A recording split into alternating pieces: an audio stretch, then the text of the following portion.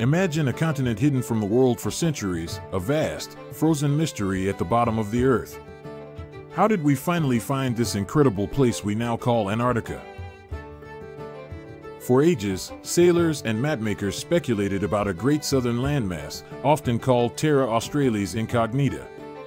It was a theoretical continent, believed to balance the land in the northern hemisphere.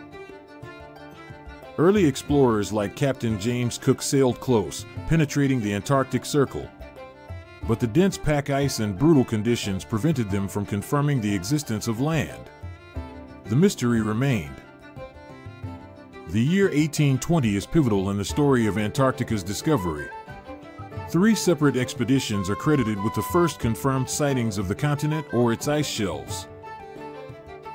A Russian expedition led by Fabian Gottlieb von Bellingshausen and Mikhail Lazarev sighted an ice shelf in January 1820. This is often considered the first sighting of the continent itself. Shortly after, in the same month, a British expedition under Edward Bransfield charted part of the Antarctic Peninsula. Then, in November 1820, American seal hunter Nathaniel Palmer also sighted the peninsula. These simultaneous sightings marked the beginning of Antarctica's unveiling to the world. It wasn't a single moment, but a series of challenging voyages confirming the existence of the long-sought southern land.